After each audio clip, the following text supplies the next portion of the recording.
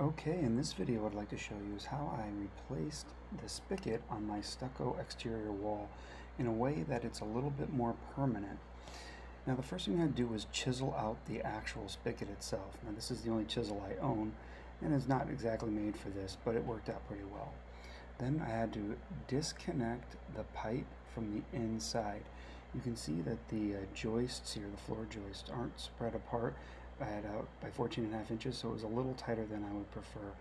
And I had to put a little extra muscle in it to actually get this thing loosened up. But once I did, I could easily grab it and just untwist it by my hand. Now when doing this, I shut the ball valve off, but as I'll discuss a little bit later, the ball valve actually was letting water through, and you can see here that a little extra water came out. Then I removed the old spigot, and the screw and the plastic pieces that hold it in place were all busted out, so I had to remove those.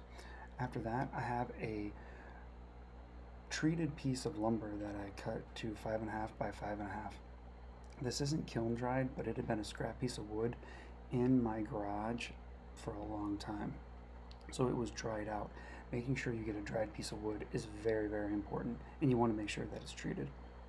After that, I got out my brand new oscillating tool by Dremel, when I picked up for just this job in particular, and I went ahead and scratched out the side of it, and then I had to chisel the stucco out a little bit at a time. I couldn't take full chunks out. I was trying to be as careful as I could with this because I wanted to avoid caulking because I just hate it so much. But I had to go chisel, use a Dremel, chisel, use a Dremel, back and forth until I was confident that the wood had a pretty good shot of actually making it in there. Now I did make some mistakes, and that's why we have caulk, make sure that the whole point was just to make sure that no water got into. This was not an easy process. It actually took quite a lot of time. It took me about 20 minutes all in all to get it shaped to where the wood would go in there, and I felt confident that it wouldn't fall out or that I wouldn't damage the wood while I was putting it in there. So I know sometimes when you're fast forwarding, it's hard to tell exactly how fast something takes, but all in all, after I had everything set up, running the cords and everything, it was about 20 minutes. And you can see here, I bring the wood back in, see what parts needed to be touched up a little bit, and then at that point we were basically ready to go.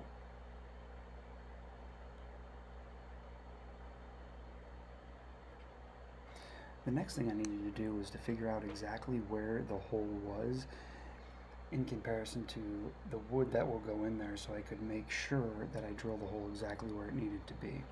So once I had that measurement, I came through, went ahead and made sure that I measured out the bit that I drilled with so the pipe would go in. Then I wanted to prime this before I put it in, just to make sure the wood had the best chance at maintaining the whole time. So I went ahead, drilled a temporary screw in the back, not going all the way through, and then I just came in here with some exterior primer and made sure that I painted everything. Now eventually this will get touched up with some trim paint, not in this video, but I wanted to make sure that we protect it as much as possible. Then I brought in some help every time I get a chance to let my kids use a power tool. I always do. In this project, my son came in to help me do some pilot holes before I put the wood permanently in there. So before I put the wood in, I needed to do two things. First, I needed to clean it out and then caulk it. Now I wanted to put caulk on the front side and the back side. Again, all of this is just about making sure water doesn't get into any part of the house. Now, my least favorite thing to do in construction is easily caulking. It is a skill set that for no matter what I do, I just simply cannot master. So you can see here that I'm running it along the outside and on the outside of the edge and along the back side, just to make sure to give it the best chance of keeping water out. Then, because I wanted it to be as tight as possible, I just simply tapped it in there, make sure it was in place. After that, I went ahead and put some screws in there through the pilot holes that I already drilled. Those pilot holes are important because you don't want to go through all this work and then have the wood crack. My daughter came in here and helped me with this next part, putting one of the screws in. And as you can see, she does a pretty great job.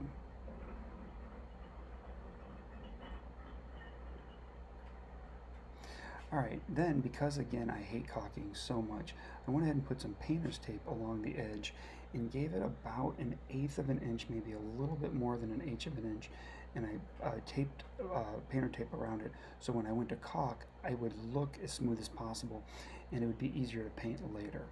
So now the actual plumbing part started. This was soldered into a ball valve about 5 or 6 feet away from where the spigot and the copper pipe matched up. So the first thing I did was cut through the pipe, and again this floor joist was pretty tight, so it took me a little bit longer than it would have. I wish it would have. Then after that I went ahead and cleaned the pipe out. There are plenty of videos online about how to prep a pipe and do all that. This right now I'm just reaming out the inside of it, making sure that there's no burrs in there when I go to make the connection. Then I sand out the outside. Now you'll see here in a little bit that I tried to solder this pipe together and that didn't work out, but this step still would be necessary even when I went away from attempting to solder the pipe. Then what I did, because the pipe on the spigot has a male connector, I went ahead and wrapped it with Teflon tape, making sure I got going in the proper direction, and I did 3 full turns around it. This can be a little tricky to get started, but once it grabs on, it's pretty straightforward. Then I carefully fed this through. The part that's getting stuck here is actually where the wrench attaches to, so it wasn't affecting the Teflon on the threads.